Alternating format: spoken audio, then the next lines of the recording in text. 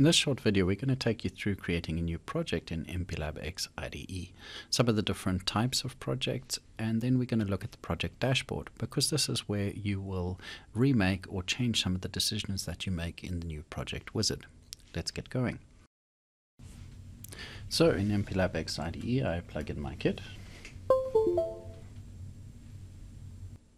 So what I'm going to take from the output window here is just copy the part number, and then as I create a new project, here I have the wizard and the different types of project that are available to me.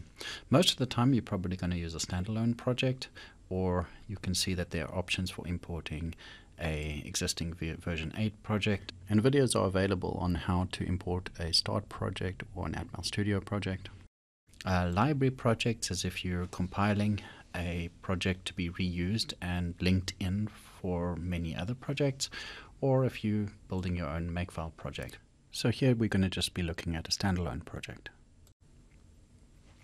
Here I can paste my part number, and you can see the options. If the simulator is always a good option. If you don't have a tool, you can see that the tool I have is detected.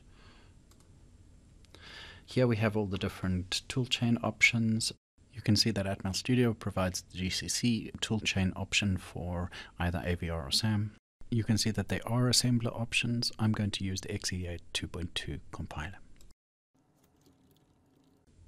The main project is the project which all the toolbar icons act on.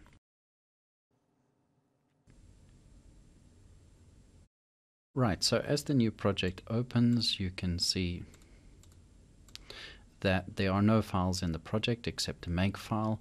So the first thing you're going to do is probably look for a main.c. This is a recently used list, so initially you'll first click on Other.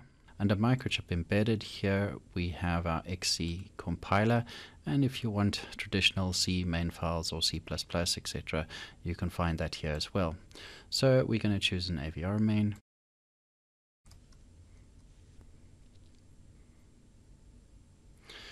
Okay, so now let's look at our project dashboard.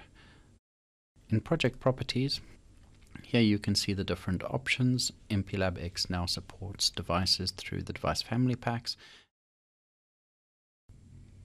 So to find out more about family packs, we could just type it in the how do I bar.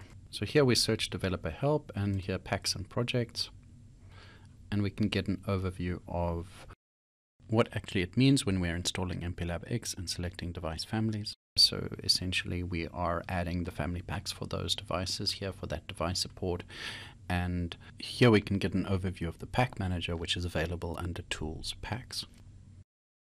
Tools, Packs, and here is the pack manager. You can see options of the debugger here. For instance, you can see the communication, but most of these options, or the key ones, are exposed here. So for instance, here you can see the PCOB Nano and UPDI. If we select power, here for instance we can select if we want to power a target circuit and the voltage level that we'd want to use. You can see the options of the chosen compiler. For instance, we now have code coverage as a paid feature for XE8. The next thing we're going to do is refresh debug tool status. And as you do that, you can see that a whole lot more information is populated. We now have debugger firmware version, the target voltage supply, USB, etc. So one of the first things you're going to probably want to do is find a datasheet. So here you can open device datasheet, HTML browser, and you can see it finds it pretty directly. If I save this datasheet, then select Browse for Local. The second time I do that, the path is remembered, so it is quite quick and easy to open the datasheet like that. So here I can access the compiler help. This happens to be an AVR project, and here I can access the C compiler guide for AVR. There we have it. And here you will toggle software and hardware breakpoints. Here you can see it's enabled now and disabled. And if you want to know more about debugging, have a look at the Advanced Debugging with MPLABX series. We start off gentle, don't worry. So that was a quick overview of creating a new project in MPLABX.